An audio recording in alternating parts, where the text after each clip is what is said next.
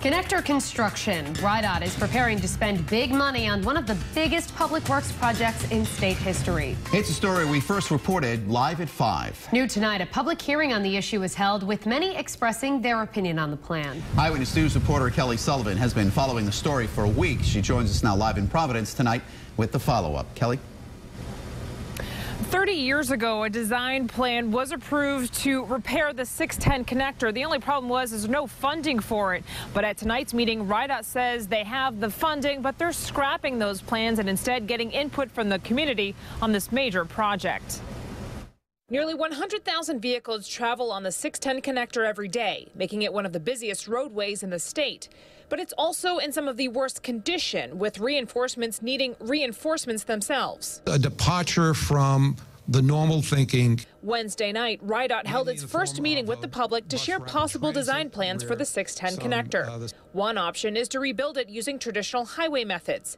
The other option is to use elements of a boulevard approach, with access to side streets and dedicated bus lanes. The pictures that they're showing right now have a lot more green than they've shown in the past, but they show more infrastructure as opposed to less, and over time that infrastructure will cost us dearly.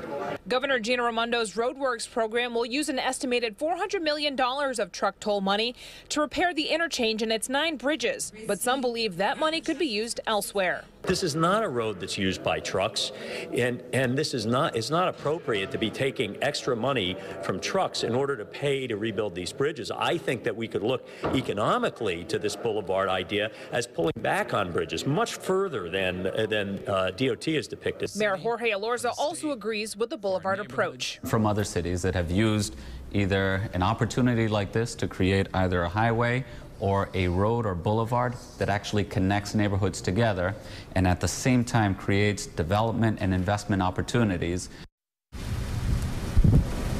So at tonight's meeting, RIDOT Director Peter Elvidi says there are several stakeholders involved, and so he's trying to listen to everyone to try and come up with the best solution for this project. He says he's also currently filling out an application to try and get some federal grant money. Back to you.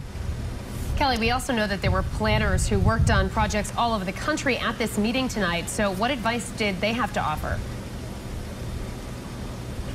Well, Shannon, these planners said that they were involved in deconstructing highways in other cities, including the South Bronx and in Milwaukee. And they said that when they deconstructed these highways and they created a boulevard approach connecting with the communities, that it actually worked. And in fact, they also brought up the examples of large cities like Paris and London. Those cities do not have major highways that intersect through the cities, and the people there rely on subways and public transportation and either bike or walk to work.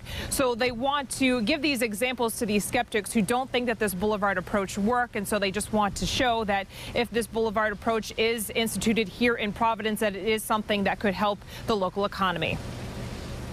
All right, that's Eyewitness News reporter Kelly Sullivan reporting live in Providence tonight. Thank you, Kelly. And you can read in depth about RIDOT's 610 connector revamp plan. It's on our website right now at WPRI.com.